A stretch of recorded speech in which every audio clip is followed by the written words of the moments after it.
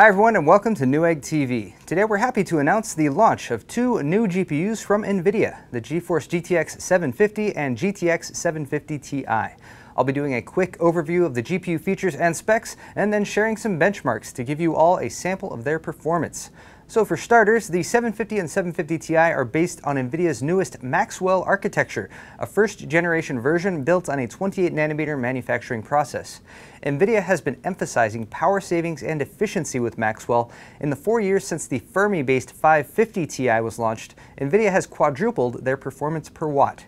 They've achieved this with Maxwell by restructuring their SM, or streaming multiprocessor units, the building blocks of the GPU, which adds 35% more performance per core and doubles the performance per watt compared to Kepler. The 750 and 750 Ti are capable of operating within the 75-watt power envelope provided through the PCI Express bus, although some manufacturers may opt for an additional PCI Express graphics power connection for overclocking headroom. The 750 and 750 Ti also support NVIDIA's newest technologies, including G-SYNC, which synchronizes a variable refresh rate between the card and a G-SYNC compatible monitor for smooth gameplay and maximum frame rates. Just bear in mind that a DisplayPort video out is required for G-SYNC, so choose your card carefully if you're planning to get a matching G-SYNC monitor. You can also access Shadowplay, which is always-on game recording with low system overhead. Shadowplay is enabled through NVIDIA's GeForce Experience software, and NVIDIA is aiming this feature at folks who want to live stream games with Twitch and YouTube. NVIDIA Shield compatibility allows you to stream your desktop PC games to your Shield handheld device, so you can play anywhere in your home or stream from your PC to your home theater with Shield in console mode.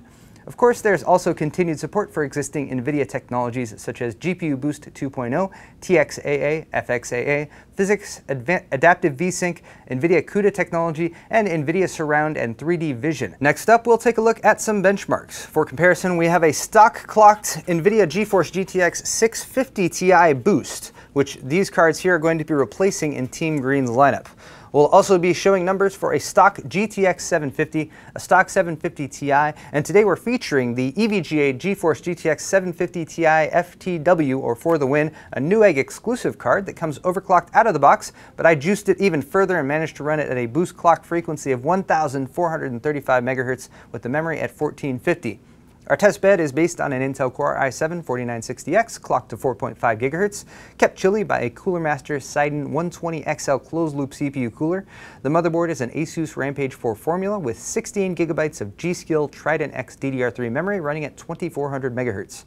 A SanDisk Ultra Plus 256 GB SSD contains our Windows 7 64-bit operating system and an array of games and benchmarks, and the whole affair is housed in an in-win D-frame chassis and powered by Rosewill Hercules 1600-watt power supply. Here are your benchmarks.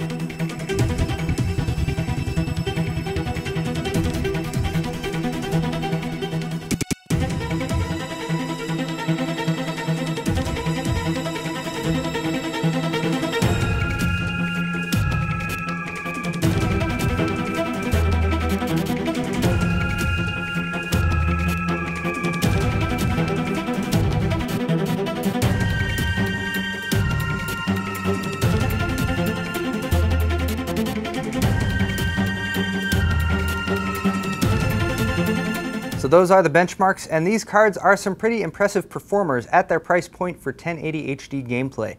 I would not recommend them for higher resolutions, and neither would NVIDIA for that matter. As you might have seen, they had a bit of a harder time with the Unigine benchmarks at 2560 by 1600, but bear in mind that my presets are a little bit more geared towards high-end graphics cards.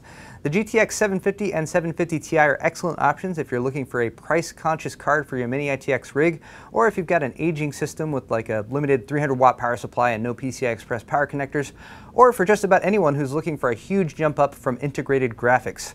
I was also quite impressed with the overclocking headroom on these cards, so I would encourage you guys to try out overclocking software like EVGA's Precision X if you want to squeeze some extra frames out of your new GPU.